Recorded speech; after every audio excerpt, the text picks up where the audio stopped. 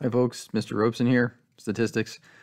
All right, so we are looking at independence today, and then we're going to look at independence in either Venn diagrams or two-way tables, or probably both. There's just two examples and one definition here. Should be a much shorter one than the last one. So conditional probability and independence. So two events A and B are independent if the occurrence of one does not change the probability that the other event will happen. In other words, probabilities or events A and B are independent if the probability of A, given that B happened first, is still equal to just the probability of A, and the probability of B, given that A happened first, is still just the probability of B. So the other event, one event does not change the probability of the other event happening. All right. Now, when we do this, this can change our multiplication rule. So instead of having to use the conditional probability for the other part of the multiplication for the second event happening, we can still just use the probability of that second event happening, all right? Which changes our multiplication rule to that. So before, for the probability of A and B looked like this. The probability of A and B was the probability of A, and then it was times the probability of B given that A happened first. But now this probability is just equal to the probability of B. So that makes our lives a little simpler when we're doing some of these problems. All right, so let's take a look at this little two-way table here. And we're going to figure out if events are independent. So we're looking at being female and having pierced ears. Are they independent? Well, let's call A being female. And let's call event B having pierced ears. So we want to know what's the probability of A and what's the probability of A given B. So the probability of someone being female is, let's see, that's 88 out of 178. What's the probability of being female given that they have pierced ears? So now we're only looking at the pierced eared people. So there are 103 people total with pierced ears.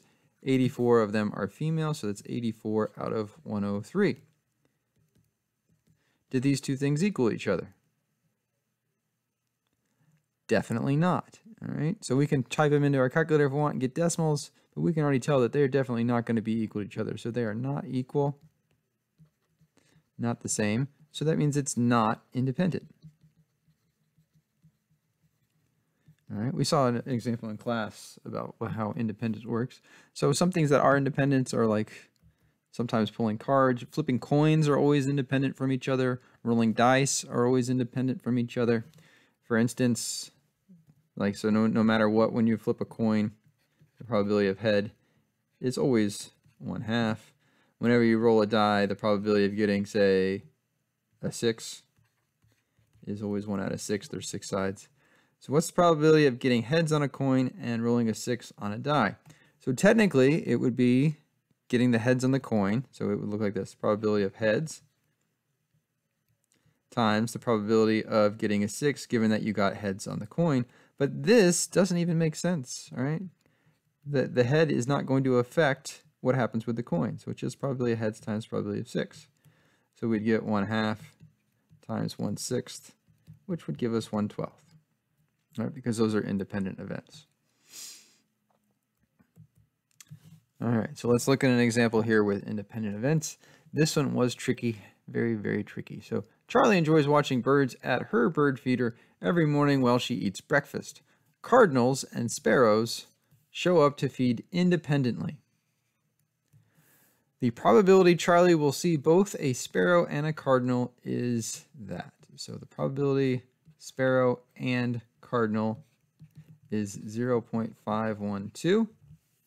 The probability that she sees a sparrow but not a cardinal, so the probability she sees sparrow and not a cardinal is 0.288. What is the probability that Charlie will see a cardinal at the bird feeder? So we just want the probability of C. All right, we can try and organize this in a Venn diagram. We could also try and organize this in a two-way table. Either one of them is fine. All right, we've got the intersection here, 0.512. We've got sparrow and not cardinal. That's this part out here, which is 0.288. And that's it.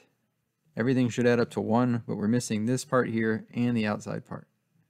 We are trying to find the probability of cardinal, so that is this whole circle, so that's going to be the 0.512 plus this number here. All right. The other thing we are told is that they are independent. All right. That tells us that the probability of sparrow intersect cardinal is equal to the probability of sparrow times the probability of cardinal. So that's the shortened multiplication formula from last slide. All right, we know this guy. We were told that. That's 0.512. Probability of sparrow we can actually get by just adding these two numbers up. So that is 0.288 plus 0.512 times the probability of cardinal. All right, so this is just 0.8. So now if we just divide both sides by 0.8, that will give us the probability of cardinal. So 0.512 divided by 0.8 gives us that the probability of seeing a cardinal is 0.64. So that means this whole circle is 0.64. So that means this section here is 0.64 minus 0.512. 0.64 is actually our answer. I mean, that's what they were asking us for, but I'm just going to keep filling this out. So if we subtract those, we get what was that? 0.128. Yeah, 0.128.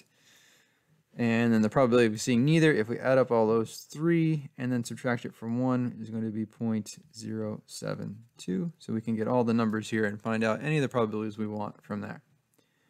All right, now we could also do this using the two-way table. And some of you might find that easier. I don't know. But let's see. We've got sparrow. Yeah, we see it. No, we don't see it. And then we've got cardinal. Yeah, we see that. No, we don't see that. So this is just a completely different way of doing this problem. All right, it's going to use some of the same techniques. So let's see. We're told the 0.512 is both, so that's yes for both, 0.512. We're using probability, so it should add up to 1. Sparrow and not cardinal. Sparrow, yes. Cardinal, no. 0.288. If we add those together, that gives us our 0.8. That leaves us 0.2 right here. And I think that's all we can get from this, which was pretty much all we could get from here, too. All right, now we're going to use this same bit of information here. And that would get us this same answer here. The probability of cardinal would be 0.64. All right, so it would be the exact same work, exact same stuff. And then we would do the same work here to fill in this. So we would subtract between those to get 0.128.